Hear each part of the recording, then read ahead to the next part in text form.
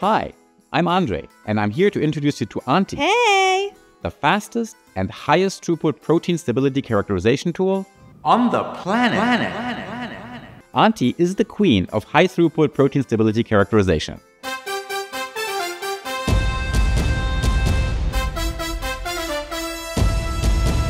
Get out of the picture! Cut! Now, let's get back to the real queen, shall we? Can I borrow that? Thank you. By combining full spectrum fluorescence, static light scattering, and dynamic light scattering, Aunty rules accurate thermal, colloidal, and long-term stability experiments on up to 96 samples in no time, making it the greatest of all time solution for high-throughput stability characterization of your proteins. When screening stability of your proteins, it's easy to get behind with how many samples you have to run and all the parameters you need to measure.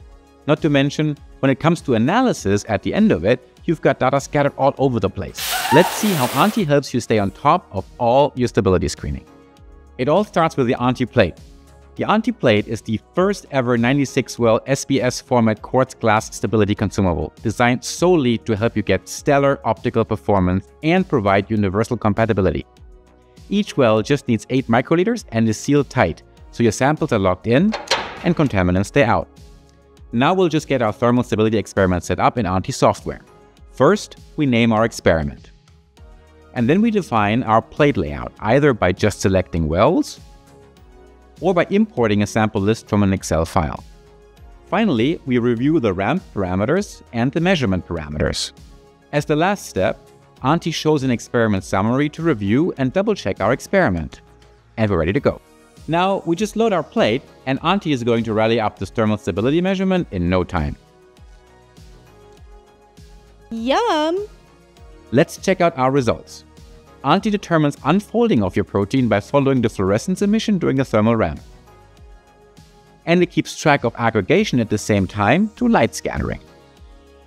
Of course, we can also see how big the aggregates are as they form and how big they get. In addition to thermal stability experiments, we can also use Aunty and the Aunty plate to look into colloidal stability and long-term stability of your samples. And no worries if you're looking to compare data from different experiments. Aunty software lets you compare up to 384 samples at a time. Now that you've seen how Aunty helps you characterize, compare, and find your winners all in one place and at record speed, you're ready to own protein stability screening and feel like royalty doing it. Don't forget, there's only one real queen.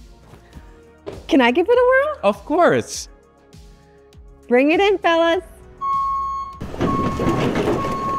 Aunty still got it, right? Yep.